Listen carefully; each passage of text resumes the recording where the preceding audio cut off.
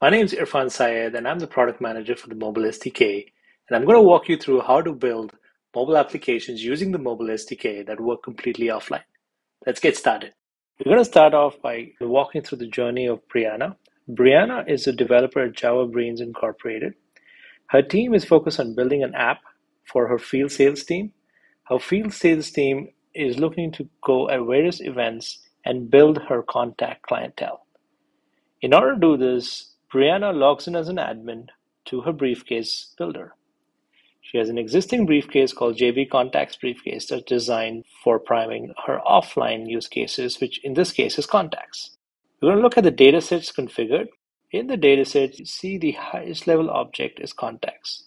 A related object called account has been added to this.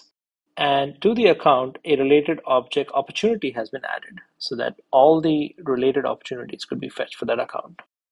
Brianna has then assigned this to her user in order to configure this on the client. In this case, Brianna B is her user that has been configured.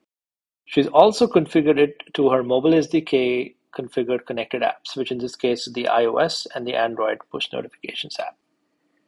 Let's look at how the client has configured. Brianna is using the Mobile Sync Explorer template app, where she's updating the user syncs JSON file to configure her sync up and sync down operations. Let's look at this configuration file. The sync down operation is called sync down contacts, the sole purpose of which is to facilitate the syncing of the data from the server onto the client. The table or the soup that gets updated when the sync down operation takes place is contacts, and this is where we configure the brand new target type called briefcase. In order to configure the exact three-level hierarchy configured on the admin screen on the client, we have an infos JSON object that has the three entities that we care about, in this case contact, account, and opportunity, along with the field list Brianna cares about.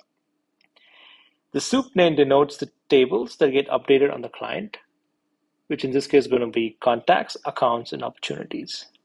Brianna also defines the merge mode option, which in this case is override.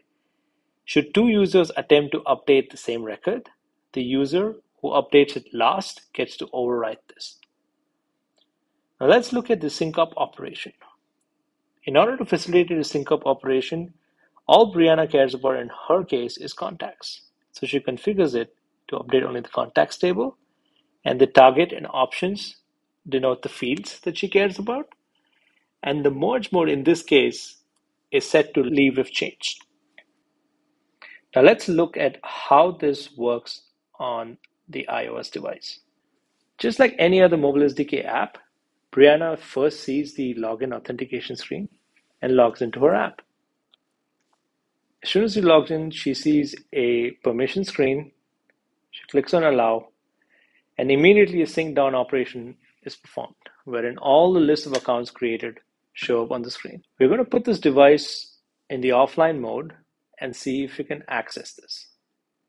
We're going to click on John Amos. As you see the related account. Let's click on this. As you can see, the data is working offline.